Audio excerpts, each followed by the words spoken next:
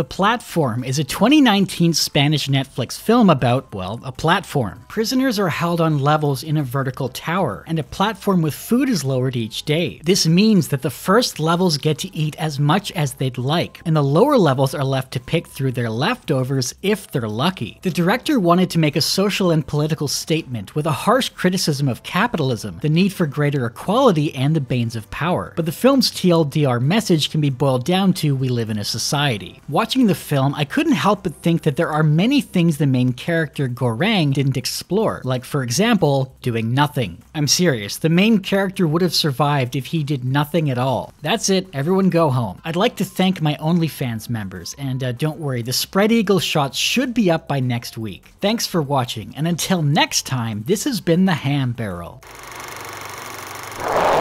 What we're actually going to do is consider this film's scenario more generally. Because the main character would have survived if he did nothing, we're going to look at solutions that could work for anyone who enters the facility. But to do that, I need to explain just what is the deal with this platform. That way, you can see how I came to my solutions, and you can come up with your own too. So let's jump into it. Prisoners are held in the Vertical Self-Management Center, otherwise known as the Pit. Each level is comprised of a large concrete room with 2 beds, a sink which gives a water supply, a mirror, and a toilet. At the very top level, chefs prepare the food and place it on the platform. Once a day, the platform lowers from the topmost level to the lowest. As such, the highest levels have much more food available to them than the lower levels. As the platform descends and each level of prisoners eats their fill, eventually the platform runs out of food entirely, and the prisoners go hungry. So how do the lower levels survive at all with no food? Well, every month, the entire facility is filled with knockout gas, and each prisoner is randomly assigned to a new level. Most people can survive 30 days without food, so as long as they don't get lower levels 2 months in a row, a prisoner is able to get enough food. On each level, there are 2 prisoners. They're assigned to the same random level every month, but if one of the prisoners dies before the end of the month, then the surviving prisoner will be assigned a new partner, either a prisoner that survived the last month or a new arrival. Each month, the levels are filled with new prisoners to replace those that died the previous month. To prevent prisoners from hoarding or saving food, if anyone takes food from the platform but doesn't eat it immediately, their level will increase or decrease in temperature incrementally until the food is thrown down the pit. If the food is never returned, then the prisoners on the level will eventually either freeze to death or be incinerated. There is one exception, however. On the very lowest level of the pit, Goreng, the main character, keeps food on this level, but the room doesn't heat up or cool down. But we are quickly going to ignore this exception because it only occurs to help the film's message that we do indeed live in a society. You know, we're living in a society! But it's otherwise incongruent with the rest of the film. At this point, you may have figured out that the odds of survival completely depend on how many levels there are in the pit. The more levels there are, the more people there are to feed, and the greater chance you'll be put on a level without enough food. The film suggests that everyone above level 50 gets enough food to eat for the month, and any level below that will starve. So, what are the odds of being on a level below 50 for 2 months in a row? It takes the characters of the film some time to figure it out, but in total there are 333 levels in the facility. That means there are 666 people in the pit at the beginning of the month.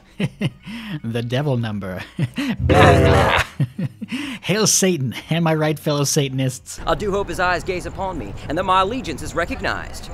I don't know.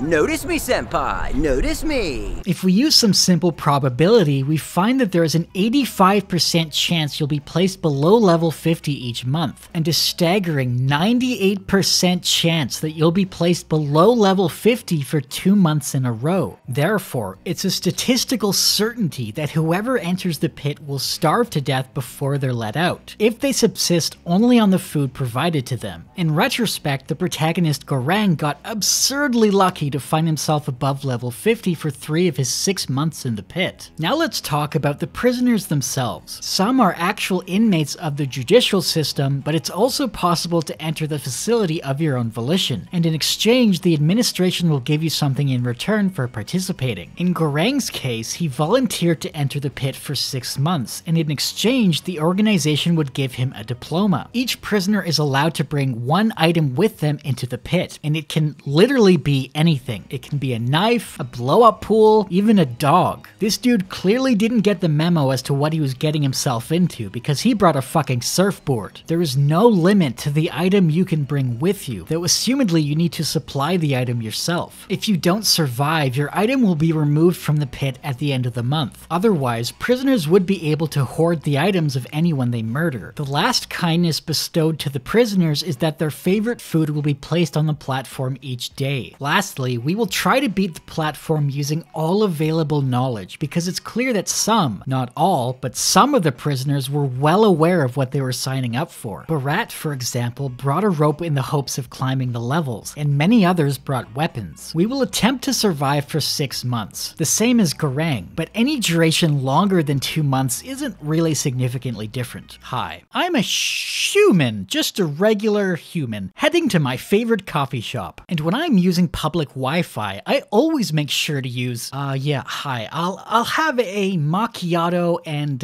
1 small mermaid, please.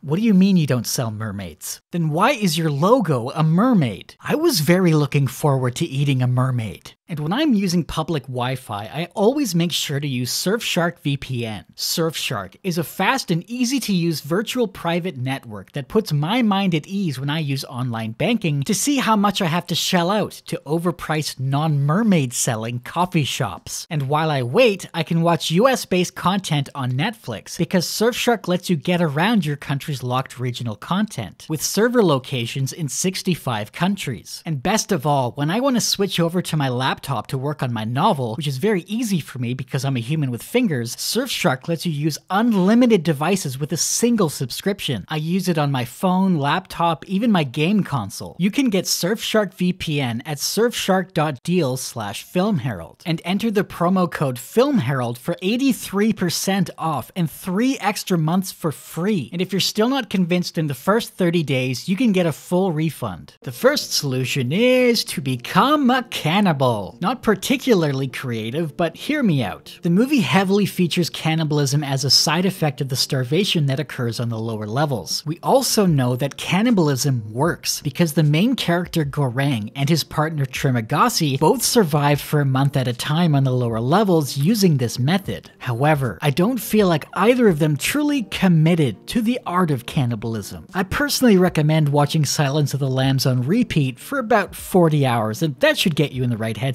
So how exactly do you survive as a cannibal? I believe it comes down to the item you bring with you, and the best item you can bring as a cannibal is a collapsible ladder. Barat was on the right track when he brought a rope into the pit in the hopes of scaling the levels to reach the top. But what we're going to do is bring a ladder to murder the people above and below our level. The plan is to wait for evening so that they're asleep, wedge the ladder between the hole and the floor, and then kill the occupants on the level above. We saw in the film that you don't actually need to bring a weapon with you into the pit, because you can just make a weapon out of the bed frame that's provided, or make a knife from one of the dishes on the platform. Alright, so we have a food source, but won't it spoil over the course of a month? Almost certainly, and in this scenario we have 2 options. If we're at a high enough level where there's even a morsel of food left on the platform, we can remove the food from the platform and place it on the level with the bodies, and then ride the platform down to our level again. Theoretically, because food was stolen on that level, it should either heat up or freeze. So the bodies will either be cooked for us or they'll be frozen and preserved. Either way, we're able to stay alive for the month on a gross but sustainable food supply. And if this doesn't work, well, then we still have a ladder and we can still scale the facility at night and find more people to eat. Of course, there are some problems to this plan. First, this all becomes a lot easier if you have a partner who's willing to cooperate with you. They can hold the ladder for you to make sure it's secure or help you to kill your victims. However, if they're not cooperative, this gets a whole lot harder. As we saw with Gorang, waking up second on a lower level could be fatal if they decide to eat you. Additionally, because you decided to bring a ladder instead of a weapon, you will have a difficult time defending yourself if your partner suddenly decides to fight to the death. It may be possible to get around this problem, however. One one pair of prisoners calls each other honey and baby, this implies that you may be able to enter the pit as a twosome, and if so, you can happily cooperate with your partner. Second, if you try to scale the ladder and your breakfast is awake, then you're in trouble, because if they manage to kick the ladder down, you'll almost certainly fall to your death. Another version of this solution is to simply ride the platform down the pit, kill anyone you find, eat them, and then ride the platform again once you run out of edible food, searching for more victims. In that case, bringing a dedicated weapon with you makes the most sense. The only other solution that's possible, as far as I can tell, is to attempt to escape the facility. In the film, Goreng and others attempt to ration the food out equally among the prisoners, but they later discover that rationing, whether through the goodwill of your fellow prisoners or through the threat of violence, makes no difference in the end, because there are simply too many mouths to feed and not enough food to go around. So if we forego cannibalism, what other option is there to survive? At the end of the film, the young girl rides the platform to the top, in the hopes that those in charge will shut down the facility when they see that innocent people are suffering due to their actions. But I say, screw the girl. Wait, no, that's not what I meant. No, wait.